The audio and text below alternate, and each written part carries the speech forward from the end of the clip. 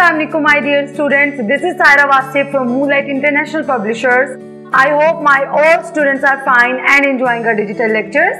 Well, grade 2 students, kindly open your English textbook developed by Moonlight Publishers. Unit number 1, the Holy Rasul Sallallahu Alaihi Wasallam. Before starting our reading session, I want all of you look at the page number 6. There is a picture. You have to tell what is the name of this place, where is it situated, and why do Muslims visit this place? Obviously, we all know that this is Masjid-e-Nabawi. It is situated in Medina. Millions of Muslims visit this place every year from all over the world. This place is actually the house of Hazrat Muhammad Sallallahu Alaihi Wasallam. Now you tell me, what do you know about Hazrat Muhammad Sallallahu Alaihi Wasallam? And what do you know about Hazrat Muhammad Sallallahu Alaihi Wasallam's family? So yes students, we are going to find out the answer of these two questions in our text. Let's start reading. The name of Holy Rasul is Hazrat Muhammad Sallallahu Alaihi Wasallam. He Sallallahu Alaihi Wasallam is the last Rasul of Allah. He Sallallahu Alaihi Wasallam was born at Makkah in 571 AD. His father's name was Hazrat Abdullah. Hazrat Abdullah died before the birth of Hazrat Muhammad Sallallahu Alaihi Wasallam. The name of Rasul's mother was Hazrat Amina. She also died when the Rasul Sallallahu Alaihi Wasallam was only 6 years old. After the death of Hazrat Amina, the Rasul Sallallahu Alaihi Wasallam was looked after by his grandfather, Hazrat Abdul Muttalib. Hazrat Abdul Muttalib loved the Rasul very much. When the Rasul Sallallahu Alaihi Wasallam was 8 years old, his grandfather also died. Then his dear uncle Abu Talib looked after him. As a young boy, he Sallallahu Alaihi Wasallam was very truthful and honest. He Sallallahu Alaihi Wasallam always did fair dealings. He Sallallahu Alaihi Wasallam always kept his promise. People of Makkah trusted him completely. For his truthfulness and honesty, they called him Sadiq and Amin. Yes, my dear students, you have seen that the first paragraph is about the introduction of our beloved Rasul, Hazrat Muhammad Sallallahu Alaihi Wasallam. We have come to know his Sallallahu Alaihi Wasallam's mother's name, Hazrat Amina, and we have also come to know about his Sallallahu Alaihi Wasallam's father, that he was died when Holy Prophet was born. And then we have discussed that Holy Prophet's grandfather, Hazrat Abdul Muttalib, has taken care of him and brought him up. Hazrat Abdul Muttalib loved Holy Prophet so much, but he also died when he Sallallahu Alaihi Wasallam was 8 years old. After his grandfather's death, his Sallallahu Alaihi Wasallam's uncle Hazrat Abu Talib looked after him. In the second paragraph, we have come to know that people trusted Holy Prophet so much because he Sallallahu Alaihi Wasallam was honest and truthful.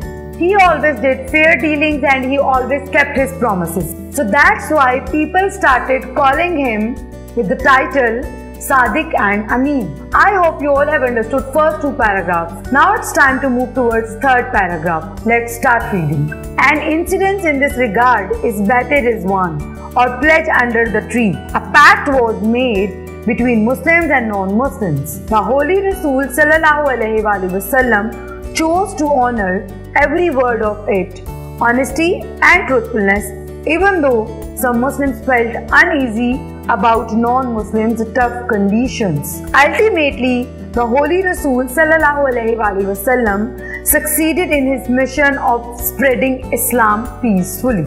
And yes, my dear students, we are done with our reading the text. Now it's time to move towards our next category, and that is critical thinking.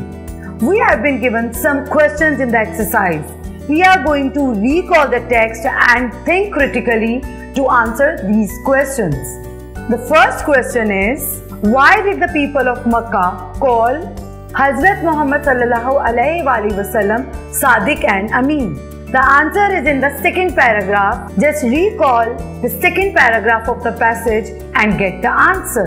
And obviously the answer is the last line of the second paragraph, which tells, for his truthfulness and honesty, they called him Sadiq and Amin. Now it's time to move towards the second question. What do you learn after reading the incidents given in the lesson? Just recall the third paragraph in which there was an incident of Better is one. And from that incident we have learned that the Holy Prophet ﷺ honored his words. Let's move towards question number 3. Who brought Hazrat Muhammad ﷺ after the death of his grandfather? And yes, obviously, his uncle Hazrat Abu Talib brought him up after the death of his grandfather Hazrat Abdul Muttalib. Last question is, how was the Holy Rasul ﷺ in his dealings? Find the answer in paragraph 2. He ﷺ was always fair in his dealings. Now it's time to move towards the next question, and this time you have been given options and you are going to choose the correct option. First MCQ is, Hazrat Muhammad ﷺ was born in A. 561 AD, B. 571 AD, and C. 581 AD. Now recall the text and find the correct answer. And yes, obviously the correct answer is B. 571 AD. Next MCQs. The name of Rasul's father is Hazrat Dash. And the options are Abdul Muttalib, B. Abu Talib, and C. Abdullah. So we all know that Rasul's father name is Hazrat Abdullah, Rasul's grandfather name is Hazrat Abdul Muttalib, and Rasul's uncle's name is Abu Talib.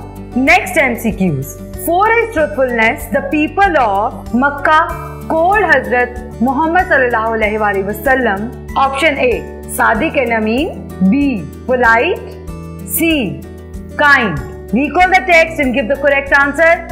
And yes, obviously, A is the correct answer. Because of Holy Prophet's truthfulness, the people of Makkah called him Sadiq and Amin.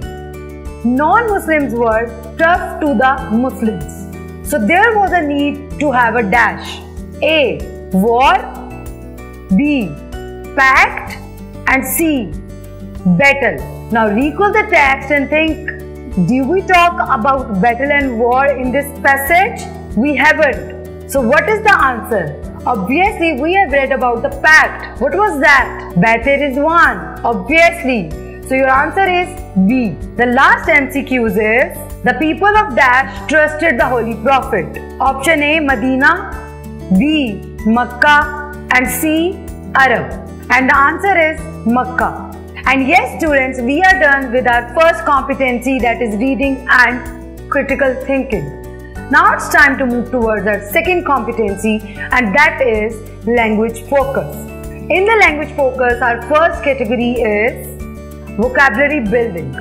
While reading the passage, we came across many difficult words. Let's explore the meaning of them. The first word is worship, and it means to show great respect for Allah, submission to Allah. And the next word is qualities.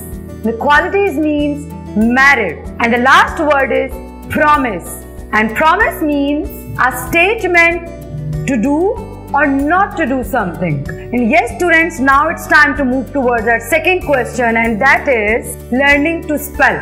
We have been given some sight words and there is a puzzle as well. We are going to search these sight words in the puzzle.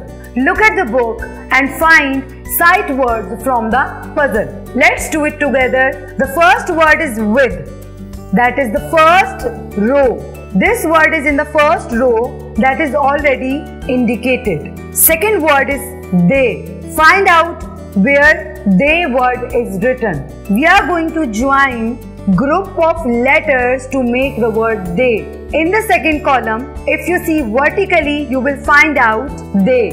Let's move to the next word, number. Go to the last row, 7th column, and look at this horizontally.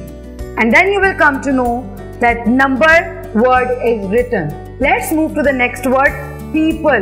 Move to the second row, fifth column, join the next words horizontally and then you will get the word people. Next word is them. Third row, eighth column, look horizontally and then you will get the word them. As. First row, 10th column and then you will get the word as. Now move towards the next word, are. Fourth column, fourth row, 12th column, and if you will see horizontally, you will come to know that there is a word are. The last word is may. Fifth row, move towards the fourth row, fifth column, and if you will see horizontally, you will get the word may. I hope students that you have completed this puzzle. Now it's time to move towards filling the missing letters. We have been given some words, but in these words, some letters are missing. I will pronounce the word and you all are going to find out the missing words. The first word is birth. Listen to me carefully and fill the blank. Birth. And obviously, R. R sound is coming when I am pronouncing bird and R is missing over here. So you are going to fill this blank with the letter R. Next word is worship. Word shoe is written over there. So to make it ship, we'll add I. Then it will become worship. Makkah. We all know that in the word Makkah there are two K and one K is missing. So just fill this blank with the letter K. People. P-E-O-P-L-E. People. Move to the next word. Man. A sound is coming. Man. Obviously you are going to fill this blank with the letter A. Next word is look. Yes, obviously my dear students, O is missing over there. So you are going to write L-O-O-K. Look. Next word is help. You are going to write E to fill this blank. And the last word is number. Number. Obviously M sound is coming when I am speaking but M is missing over there. So you are going to fill this blank with the letter M. And yes students, we have already done the reading and the critical thinking. After that, we have completed the first category of language focus competency, that is vocabulary building. Now it's time to say Allah Hafiz to all of you. I will meet you in my next video and don't forget to watch my next video because then we are going to complete this topic. Till then, take care of yourself. Allah Hafiz.